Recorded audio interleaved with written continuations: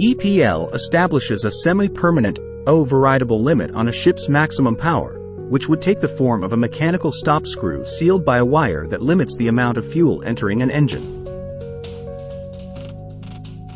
Or electronically controlled engines would be applied to build EPL via password-protected software fuel limiter.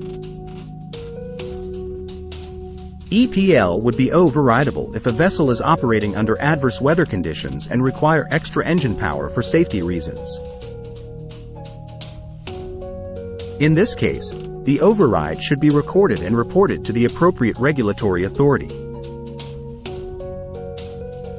Unless EPL is enough to reach the required target, these ships will need to consider retrofits of energy efficiency technologies, EETs.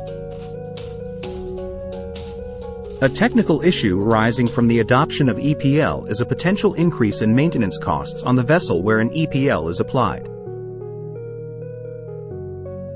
Operating an engine at lower than its designed power level can cause a very detrimental effect on engines and components, resulting in additional maintenance.